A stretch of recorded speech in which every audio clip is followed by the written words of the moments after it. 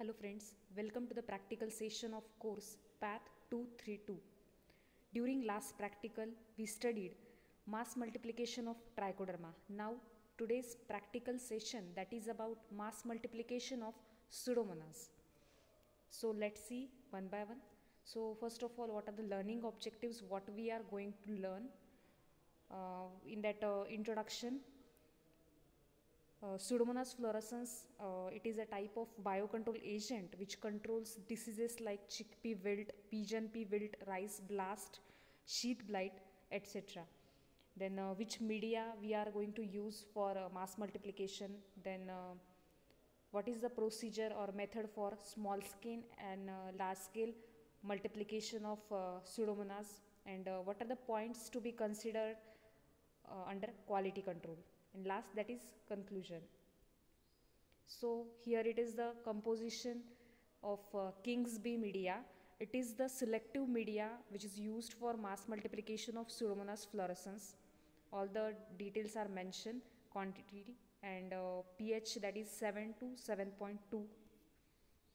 Then next one, that is small scale multiplication of Pseudomonas fluorescens. First, transfer loopful culture, that is Pseudomonas fluorescens culture, to 100 ml of sterilized King's bee broth in a 250 ml conical flask. Here for proper shaking, nearly half amount of media it is poured in the flask. Then incubate it on a rotary shaker having rotation, that is 150 rpm, and temperature, that is 28 plus minus 2 degrees Celsius for 48 hours. Then check the population of that bacteria with the help of colony counter or hemocytometer. Then next one, adjust the pH to 7 by addition of 150 gram calcium carbonate and sterilize it in autoclave for around 30 minutes at 15 psi. Then transfer 1000 gram of sterilized substrate, that is talc powder, and 10 gram of sticker, that is CMC, which stands for carboxymethyl cellulose, under aseptic condition. Then add the culture, that is 400 ml of Pseudomonas fluorescens suspension. Then mix it thoroughly and shade dry. Proper mixing should be done, avoid the clump formation. Then regarding moisture, shade dry until it reaches the moisture that is less than 20%.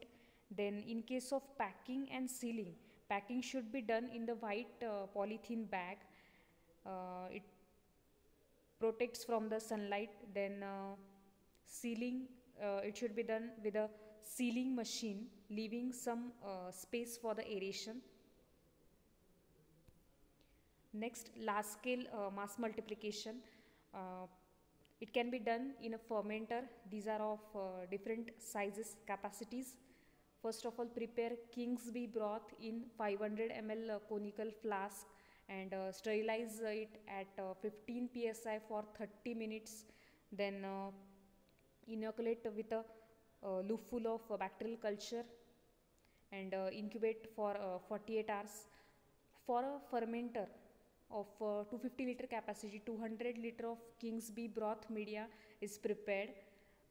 Then it is sterilized in fermenter itself. Then add the inoculum at the rate 1 liter for 200 liter of media and incubate it for 2 days.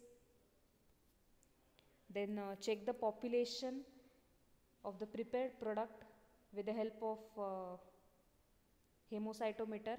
Then for pH adjustment, add 150 gram of calcium carbonate per kg of the talc powder. Then sterilize it in the autoclave, that is around 30 minutes for 15 psi. Then take 500 kg of sterilized substrate or talc powder, and after mixing with 2.5 kg of CMC, here CMC it act as a sticker, then add 200 liters of Pseudomonas broth culture and mix it thoroughly and shade dry, as we already discussed in the previous slide. Then packing and sealing, it should be done in a proper way. Then next, that is quality control. In case of mass multiplication of biocontrol agent, it plays a vital role. So at the time of mixing, the broth should contain per ml population, that is 9 plus minus 2 into 10 raised to 8 CFU. CFU stands for colony forming units. Then the fresh product, it should contain 2.5 into 10 raised to 8 CFU per gram of the product. Then after storage, that is storage period or shelf life, that is 3 to 4 months, and after storage the population, it should be 8 to 9 into 10 raised to 7 CFU per gram, and minimum population load for use, that is 1 into 10 raised to 8 CFU per gram. So far we studied in detail mass multiplication of Pseudomonas fluorescens. Thank you for listening. Take care. Stay tuned.